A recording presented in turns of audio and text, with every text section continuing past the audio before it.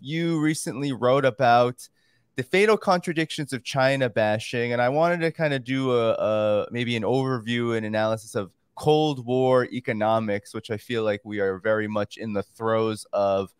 Janet Yellen was recently in Beijing visiting with top-level officials in China, and not much has been coming out of these visits from the United States' side. Not much change, but there has been a lot of economic policy that the United States has leveled upon China, especially since the Trump era.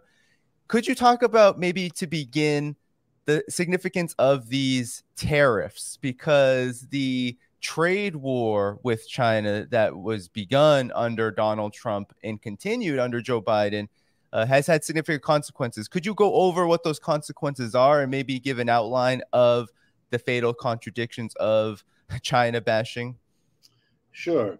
The first and probably the most important thing to keep in mind is that the United States policy as a nation vis-a-vis the People's Republic of China is a split, a schizophrenic, even if you want, kind of policy.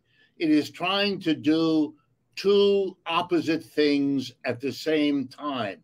And if you keep that in mind, you'll understand the peculiar contradictions, because it follows logically from when you try to do the opposite thing at the same time. It gets you into all kinds of twists and turns that people on the outside, perhaps imagining that you had a consistent policy, couldn't understand. So let me give you starkly, and then we'll get into the details. The split is the following. For political reasons having to do with the United States' position in the world economy that came out of World War II, in which you had what political scientists call a unipolar world, a world in which the United States emerged from World War II. No battles were fought here, with the exception of Pearl Harbor at the beginning. Nothing happened that destroyed anything on the mainland of the United States. Better than that, the Depression was overcome by the war, because the war effort put back the unemployed into jobs, got the whole productive machine going. So the World War II ends, Germany's destroyed, Russia's destroyed, Japan's destroyed, China's destroyed. The United States sits there able, which it then does, to basically move in and become the new global hegemon, replacing the nearest thing to it was the British Empire in the previous 100 or 200 years. And so the United States becomes dominant. And that domination continued for the rest of the 20th century. But over the last 25 years, it didn't. I mean, you know, like all empires, it reached a peak and now it is in decline. I can go in a few minutes, if you like, to all the economics of that decline.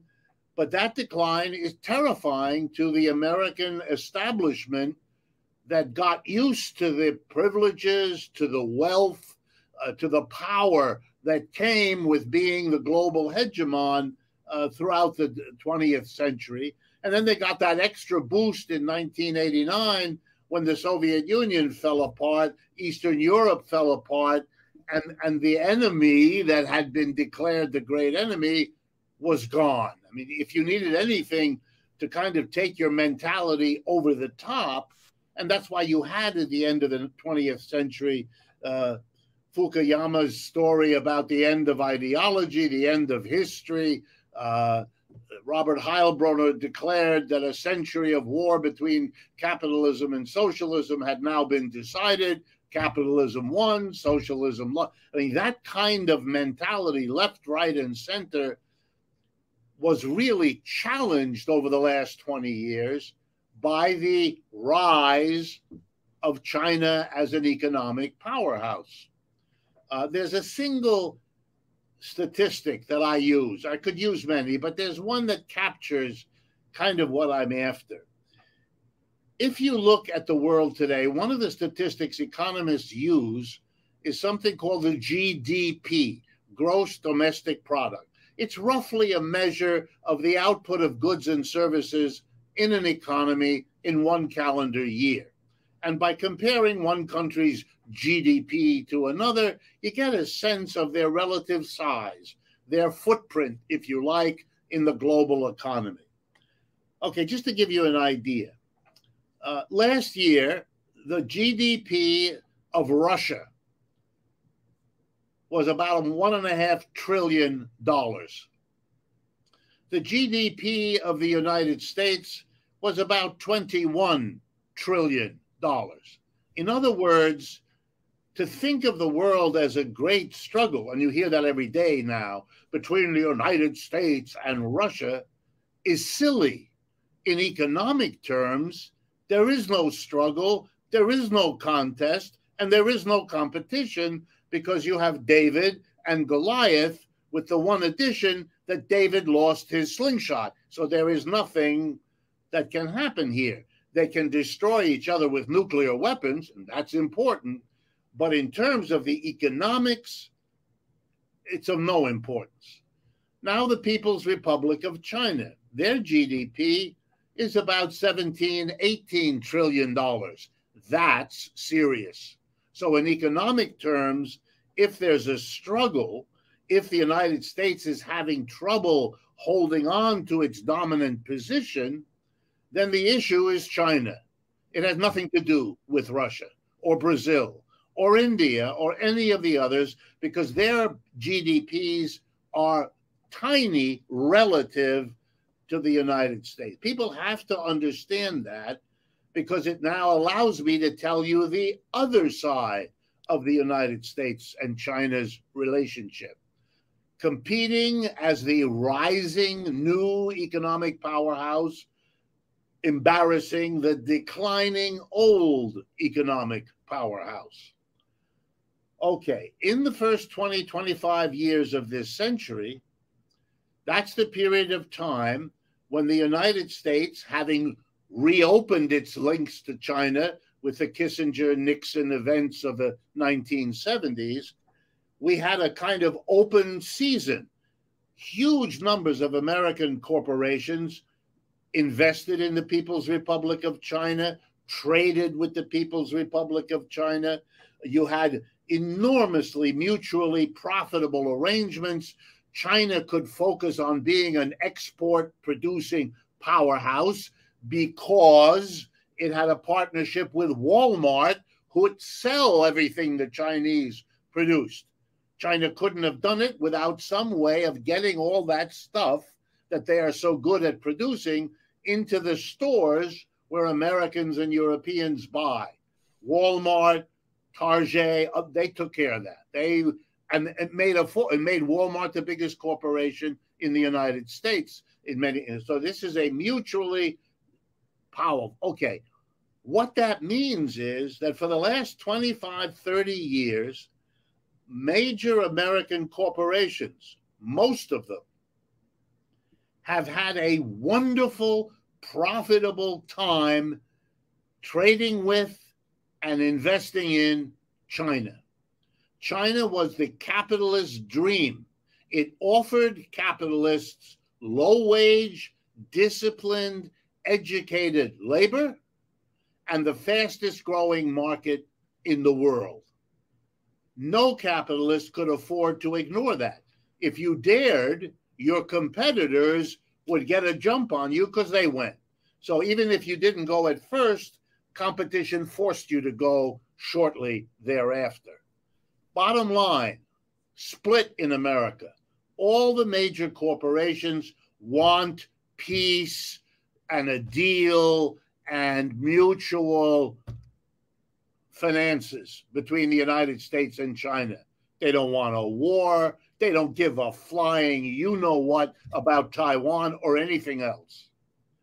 On the other hand, there is the political, ideological, sometimes captured with the phrase neocons or neoconservatives, who are out there being the vanguard to try to stop what is happening, which is the decline of the United States relative to the rise of China. So they want the tariffs, they want the trade wars, they want all of that stuff. They got it halfway with Trump, they got it a quarter of the way with Obama, and they got it another halfway with Biden. But it's always a quarter or a half because of this conflict.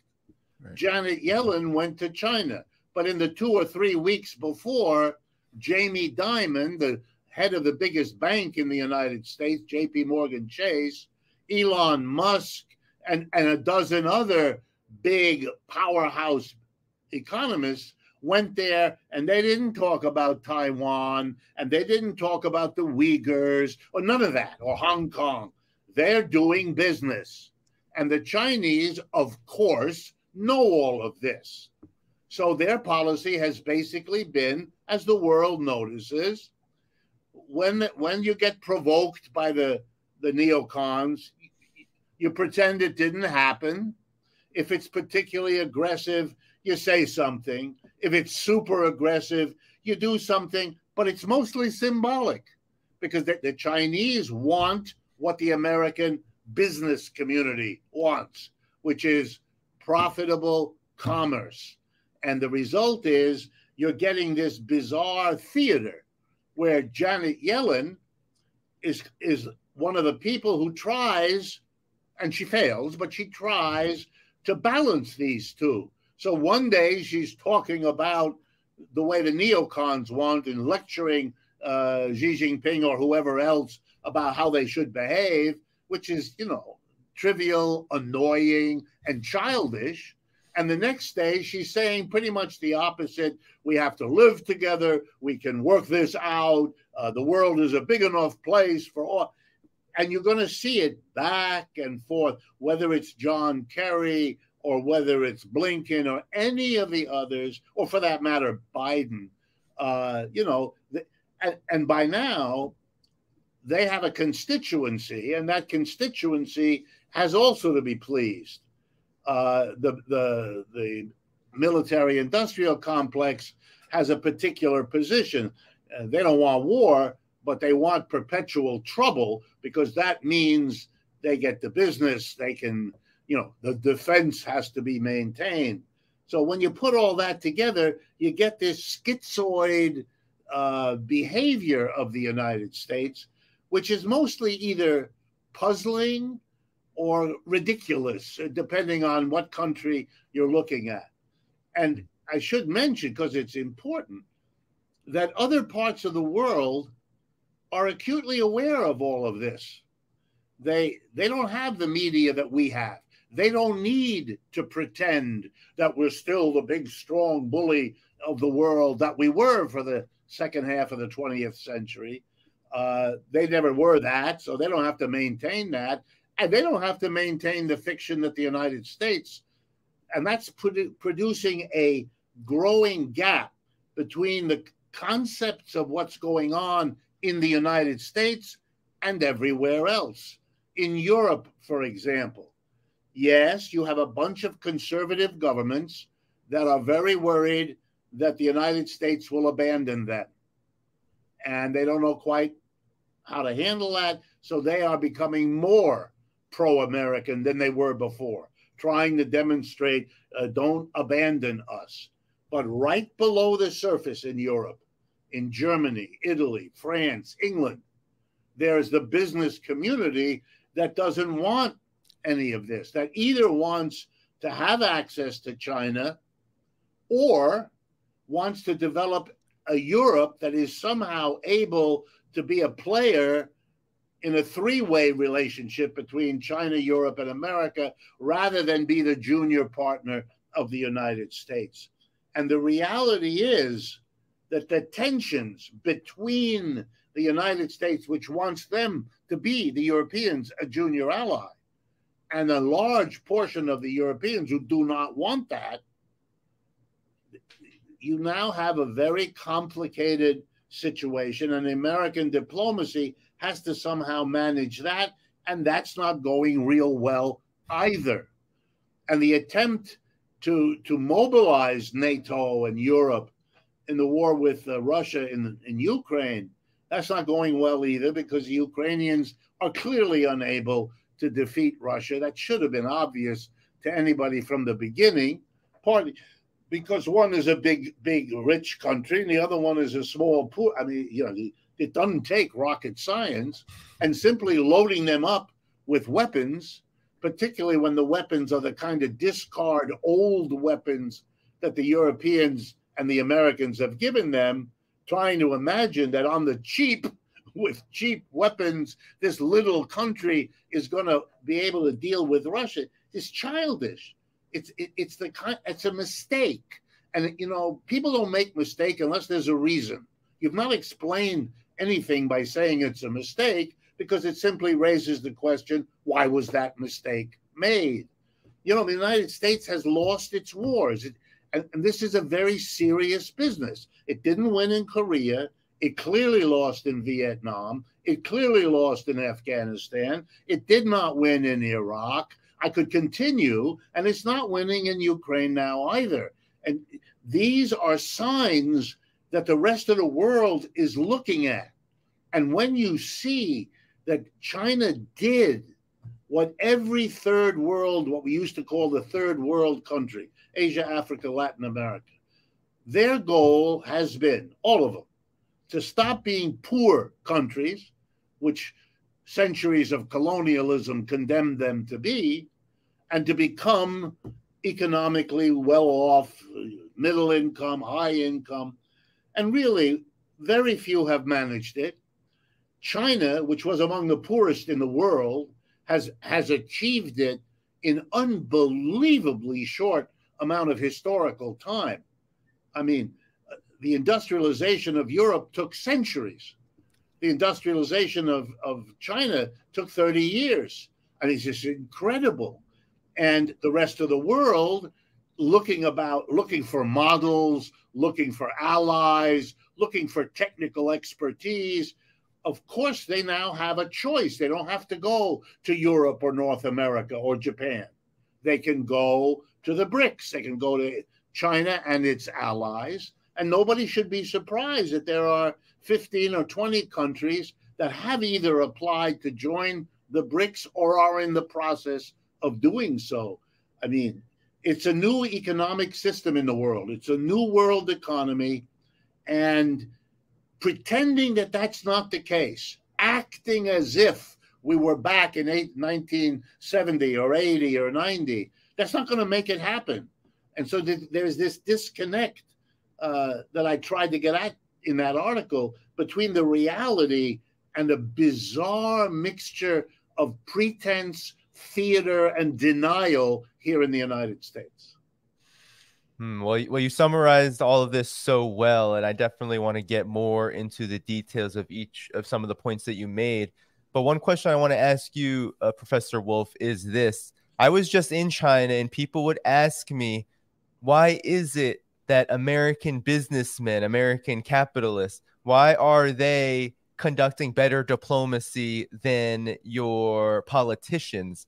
Because you said it, Jamie Dimon was there, Elon Musk was there, there were and that doesn't include also the European delegations that came with Macron and Olaf Scholz just several months ago. And so this is the curious thing to me, is that we know now that the trade war, the sanctions, all of this on China alone, let's table maybe Russia and BRICS for a second, but just on China alone, these policies have had consequences on U.S. development, U.S. profits, that the trade war itself has been pretty disastrous for American corporations and businesses. How is it then that these neocons, that the political side of this can somehow outweigh the, given your economic perspective, especially your analysis of capitalism, how is it that these political forces seem to be overpowering the influence of maybe the business interests that do want to continue to do business with China? I don't think they're overpowering them. I think they're in a, your question still stands, but it's more of an endless struggle, and neither side is able, at least yet, to dominate. One of the reasons that there hasn't been, in my judgment, a peace agreement between Russia and Ukraine to end this horrific destruction of a country is because the two sides can't work that out in the United States. The neocons want to weaken Russia. Russia is a major ally of the People's Republic of China. Russia has one of the greatest military apparatuses in the world. China needs that in their ally of the Russia. Everybody in the world who plays this game knows that. So to answer your question, the neocons being politicians, and I should mention to you, I know them a little bit. I come from a background not so different from some of them. So, I mean, I know them. They understood long ago that their interest is not the same as the interest of the businesses. They resent those businesses. They resent that those businesses, if you give them 3 martinis, what comes out of their mouth is that the American business elite is the ally of Xi Jinping, and they're very angry about it. That's how if you get them honest, that's how. So, but they're not stupid. So here's what they've done.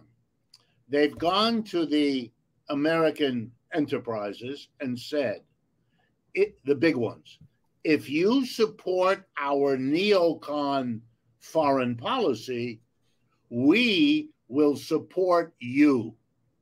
And how is that to be done? We will use national security as the excuse to give subsidies to major, all the people who make computer chips. That's been a scandal. They've given them $60–70 billion in outright subsidies. Remember, these are people who believe in laissez-faire. Many of them are economists like me who have been teaching all their lives how the most efficient capitalist system is the one with the least amount of government intervention. They are now leading the charge for government intervention. That's not because they have had an epiphany ideologically. They have to do that because that entices the business community to be supportive of them. Look, here we have Democrats typically pushing away from corporations because they have to cultivate the image of being the political party of the working man and woman. They now have to get out there, embarrass themselves in front of unions, embarrass themselves in front of Bernie Sanders, AOC, and all of those people by giving huge subsidies on fake national security grounds to corporations left and right, imposing tariffs that create a protected market inside the United States for American producers. And then they dangle in front of them, just to make the thing as stark for you as I can, they dangle, if we defeat Russia, if we overthrow Putin, then we will be able to divide up the whole of Russia into little Polands or little Czech republics or little Bulgarias, and they will all have to come to the West for money, and so you will get, so don't be our enemy, because what we're doing, we will make sure that if we win with your help, we will pay you off handsomely for you. So what you have here, and of course, by the way, the businesses are torn. Part of them likes that idea. That image is attractive.